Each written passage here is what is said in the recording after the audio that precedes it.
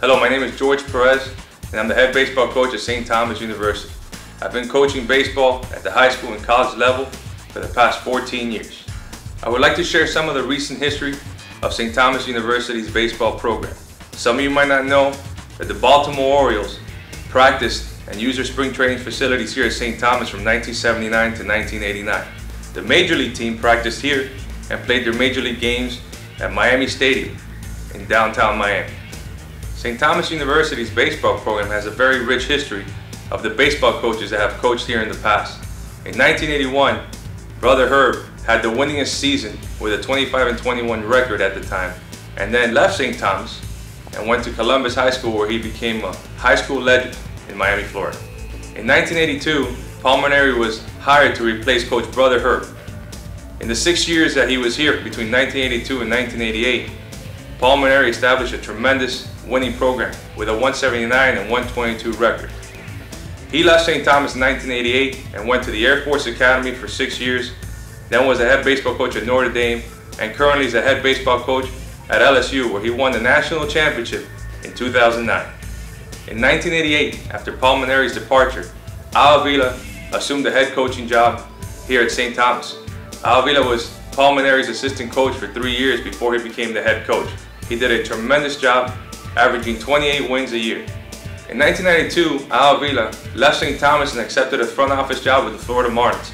From that point on, he became the assistant general manager for the Detroit Tigers in the major leagues. In August of 1992, St. Thomas hired Jim Pizzolatto, a former assistant at the University of Miami baseball team. Jim Pizzolatto was here for 4 seasons. In 1996, he was the first coach to ever take St. Thomas University to the NAIA College World Series.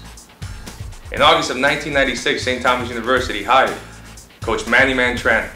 Manny Mantrana became a legend at St. Thomas by having the winningest season with 54 wins in 1997. He was the only coach to ever take St. Thomas University to 3 College World Series in 1998, 2000, and 2007. St. Thomas University has won many championships in its recent history. It's won the Florida Sun Conference 8 times. It's gone to the regional tournament 12 times. It's won 4 regional championships and appeared in the NAIA College World Series 4 times, in 1996, 1998, 2000, and 2007. Besides winning championships and having great coaches, St. Thomas University has fostered some great players. We have had 5 players that graduated or left St. Thomas, gone on to major league careers. Their names are Joe Klink, Dane Johnson, Kiko Calero, Juan Alvarez, and Vinny Chalk.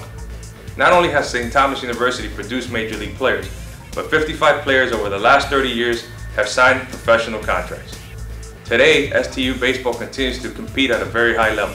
In 2010, St. Thomas University lost 3-2 in the opening round of the College World Series. We continue to recruit good athletes and good students.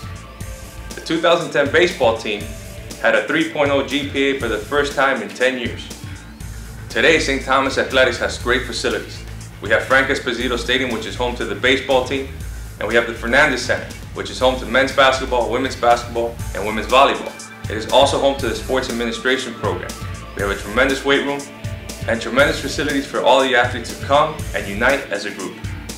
Our past coaches and players have created a great winning atmosphere here at St. Thomas University. We continue to do that today by striving for excellence and doing our very best on the field. Hopefully, St. Thomas University will be a winning program now and far into the future.